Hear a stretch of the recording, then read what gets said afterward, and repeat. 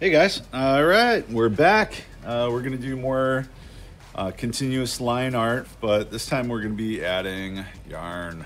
All right, we're gonna use yarn because it is a line, right? And we can make it continuous or intermittent, however we want to make it, but we're gonna do continuous. So I'm gonna do something kind of fall themed.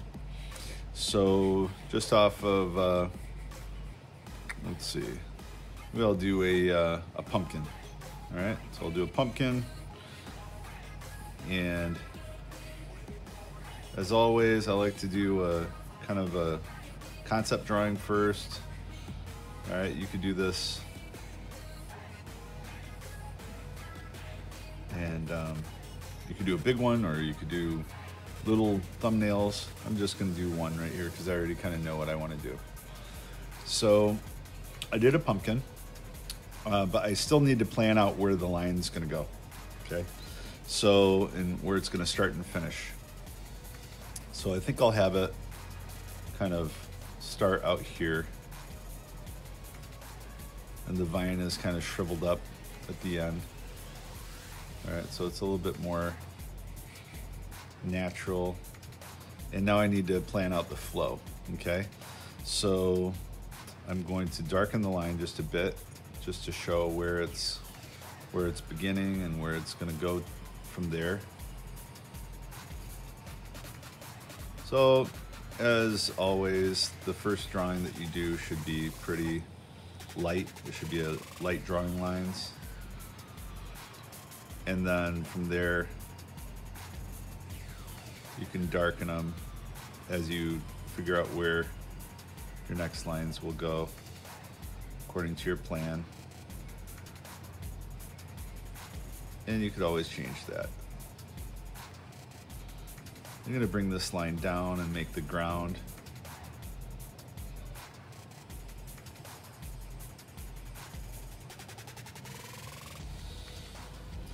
Just like that. All right. So now let's get our yarn. Yarn here.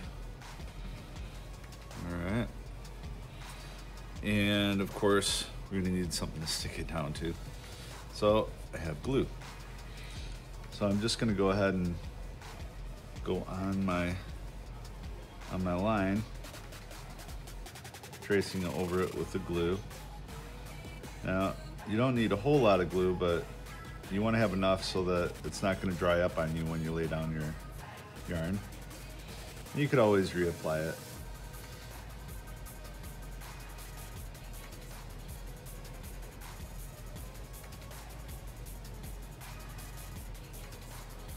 Try to get it where you want it.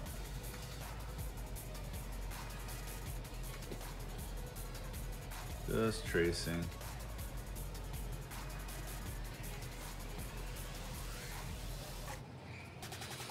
All right, close the glue up, and now let's do it.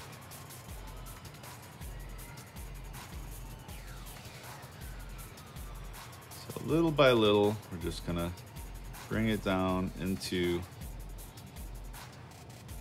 our design.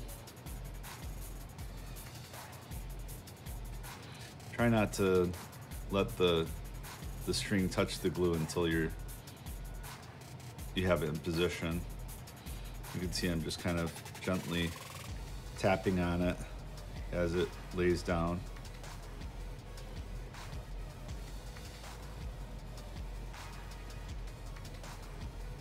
Okay.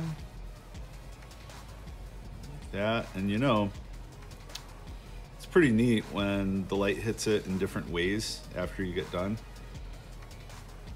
because you get some shadows, you get highlights, and that's pretty cool. If your glue is not exactly on your line, I'm just gonna put it over to the side, then just kind of smear it around until it covers the line.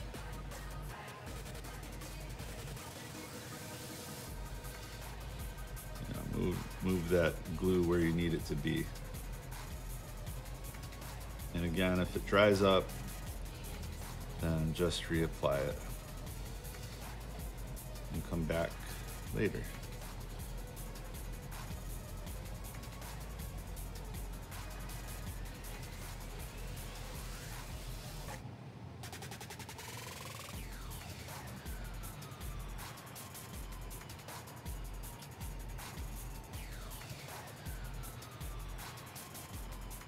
And the nice thing about using yarn as well, I know it could get a little messy, and if you make a mistake, you know, you may get a little upset, but don't give up, because in the end, you're going to be really happy with your work.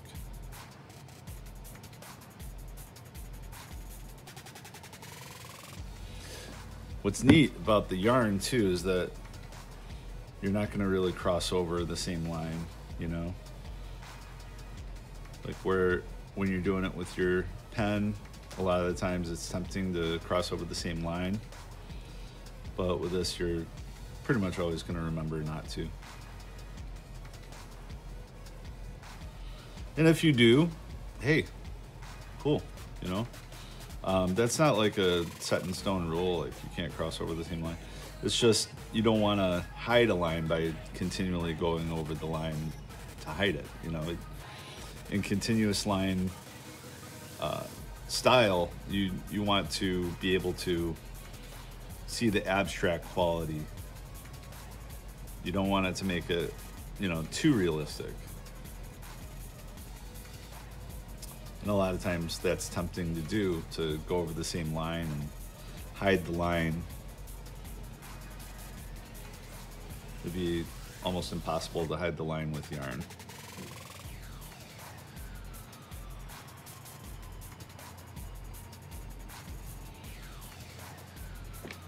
All right, almost done. And my glue's not dried out yet, yay.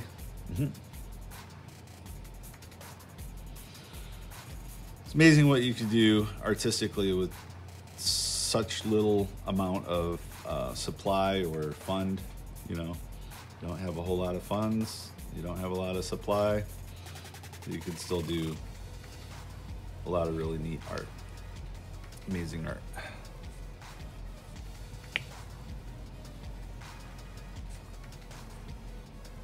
A lot of times when you go to the craft store and you see the stuff that they're selling, well, when I go there, I see some of these crafts and I say, well, I can do that, right? But it gives you ideas. All right. So that's pretty much that. We do have some lines that we need to hide right in here.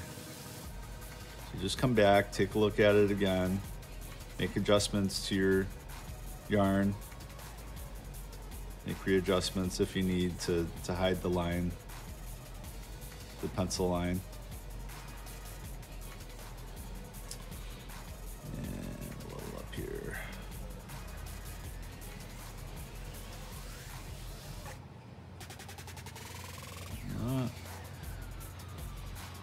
All right, not too shabby, not too shabby.